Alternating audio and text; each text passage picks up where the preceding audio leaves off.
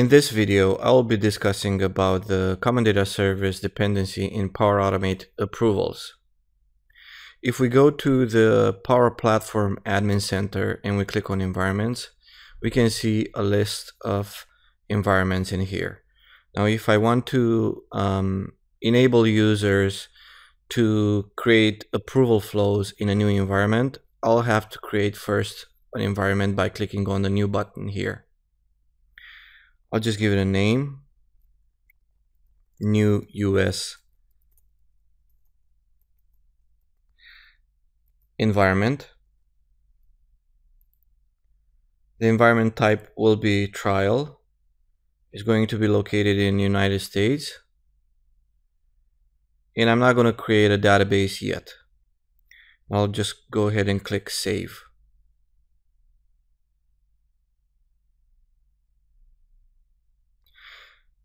This will create the new trial environment, and it will appear in this list. As you can see here, I have a new environment in US, and it's a trial.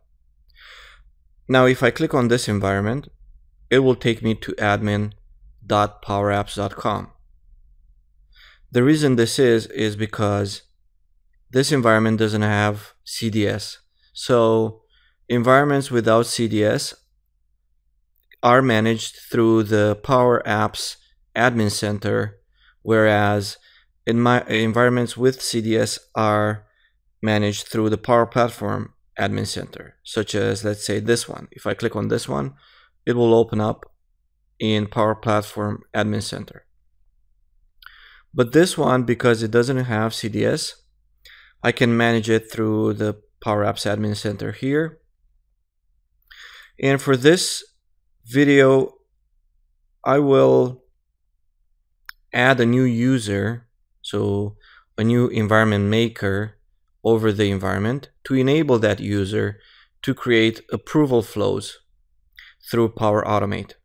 So I'm just going to go ahead and click on security. As you can see, security is managed through the Power Apps Admin Center in a non-CDS environment. So I have two roles here, environment admin, environment maker.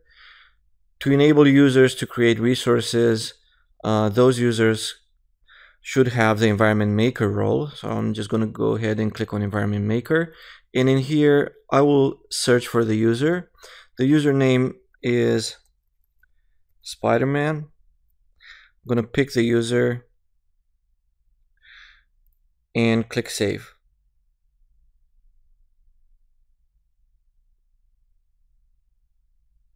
And I can see that the permissions were updated successfully. And if I refresh this page,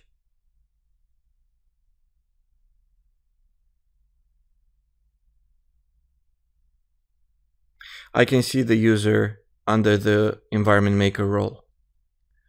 Now, on this second browser window, I already logged in with the Spider-Man account.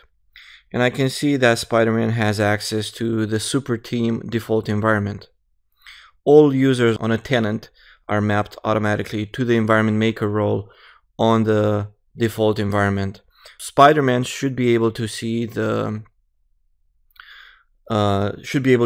environments here because Spider-Man now has access to the new US environment that I just created. So I'm just going to go ahead and refresh. And if I don't see it here, it might be because it's going to take a while to refresh. Luckily, I can see it. So the permission was updated almost instantly. So I'm just going to select the new US environment from the list. So now I'm switching to that environment. So now if I go to create in Power Automate, I can create a, let's say, an instant flow.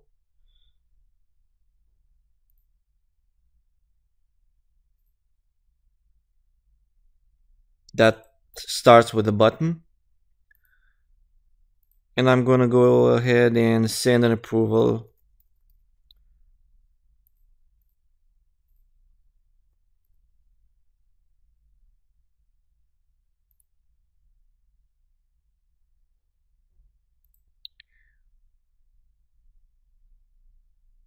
and I'm going to configure the approval so that the first person to respond can finish the approval request. So this would be the title, which is gonna be please approve this request, and I will assign it to Spider-Man. So I will assign it to myself, to the current user.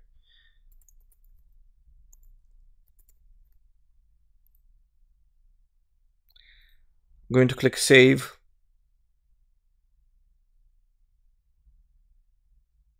and test.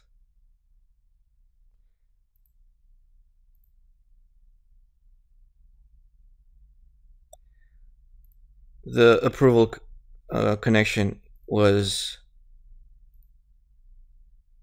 successful, so this will start the approval.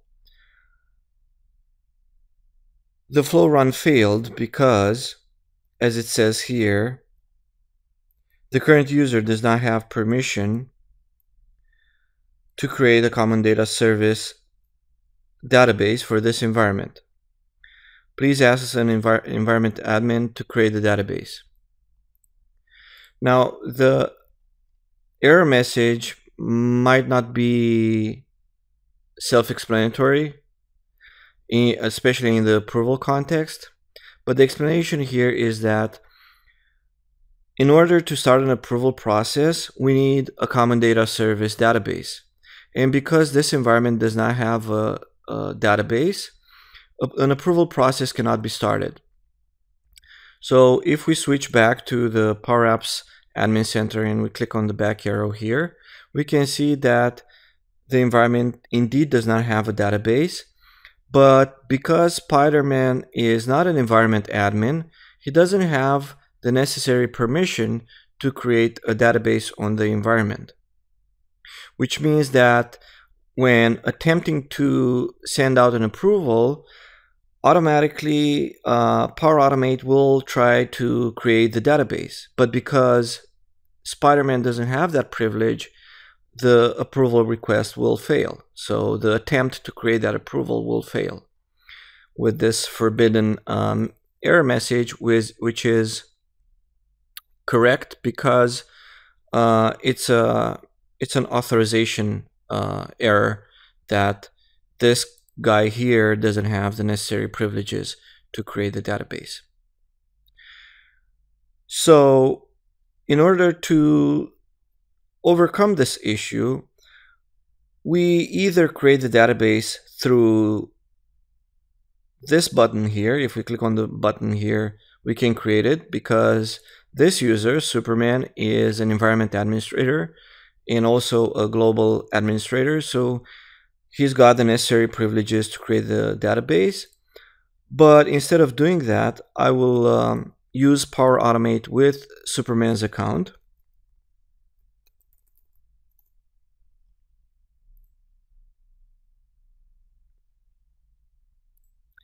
I will sign in.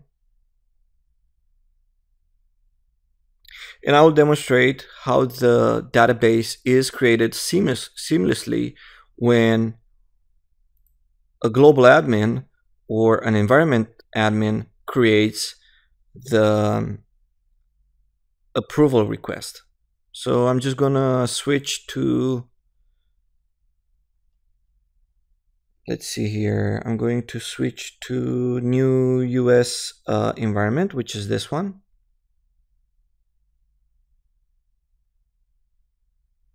Click on create. I'll follow the same process as Spider-Man. So I'm just gonna go ahead and click instant flow, manually trigger a flow, click create, click on new step, search for the start and wait for an approval.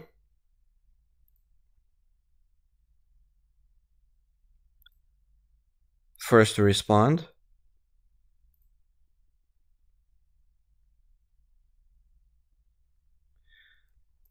Please approve this request.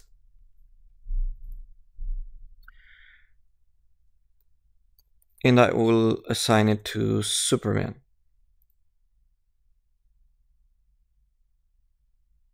So the same account. I'm clicking save, now clicking test. I'll perform the trigger action, save and test. The approval connection is okay, so it's a valid connection. I'll click continue and run flow and then done. Now, in this case, because I'm running the flow with an environment admin, the approval request actually starts, and now it's waiting for the response. Now, if I'm going back to Power Apps Admin Center, I can see that a database is being provisioned. Now, this might take a while, maybe a few minutes. It's quite quick.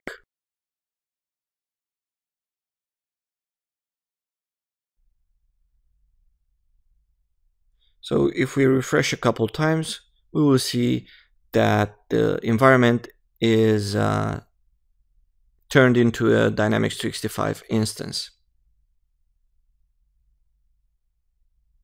So it's still provisioning the database. We can see that the database was already provisioned, and now the environment type is a Dynamics 365 instance. And I have the instance version here, and I can manage the security for this instance through here. And if I go to Power Platform Admin Center and refresh, and go back to environment, and click on the new US environment, it no longer redirects me to the Power Apps Admin Center, and now I can manage this environment through the Power Platform page.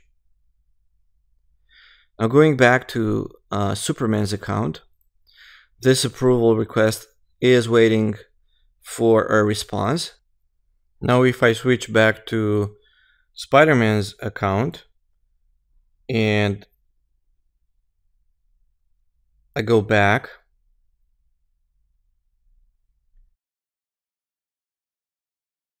go in edit mode and test this again. Run flow, done.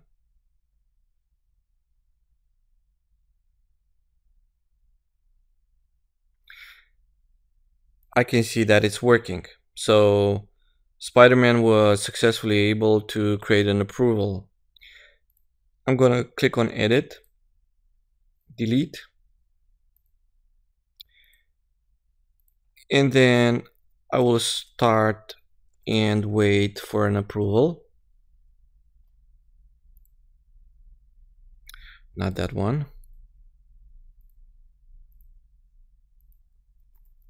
Start and wait.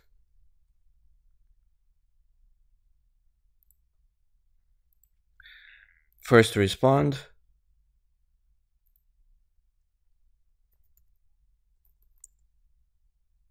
Please approve this request assigned to me. So Spider-Man, I'm gonna pick the same account. Test, save and test.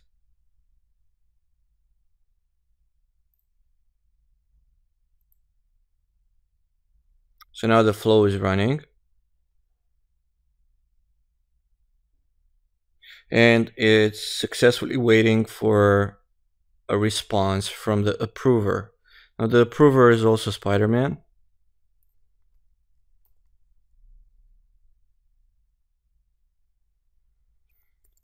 Outlook.office365.com.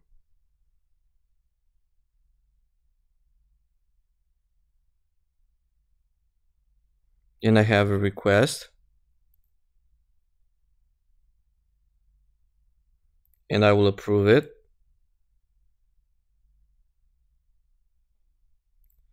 I can go back here and see that this action succeeded. Now, if I want to see the approval record in CDS, I can go back to Superman's account, and this time I'm going to go to make.powerapps.com and make sure I'm looking at the correct environment. And the correct environment is new US environment. I'm going to switch to that and then click on data and go to entities. This will bring up a list of entities on this instance or on this environment. I have a default view of entities, but I have to switch to all entities because this is where the approval entities will show up. So if I scroll down, I can see 3 approval related entities: approval, approval request, and approval response. Now looking at the approval request entity, at the data inside this entity, I can see 3 requests.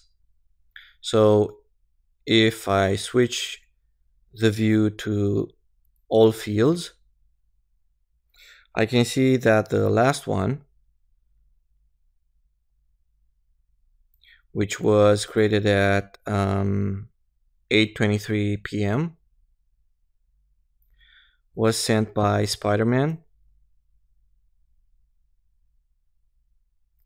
And going back to entities, I can see I should be able to see the approval response.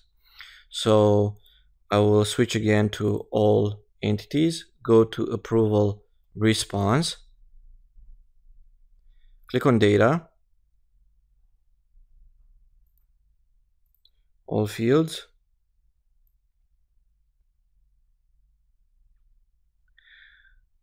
and I see the response at 8:24 p.m. Owned by Spider-Man. So if you actually look at the approval ID index, which ends with D611, we can match it with the approval request. So remember D611, going back again, going to all approval request, data, all fields,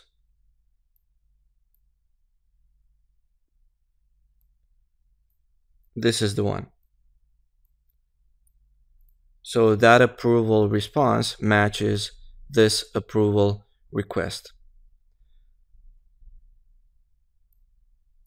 I hope this explanation brings more clarity on how approvals are dependent on Common Data Service. Thank you.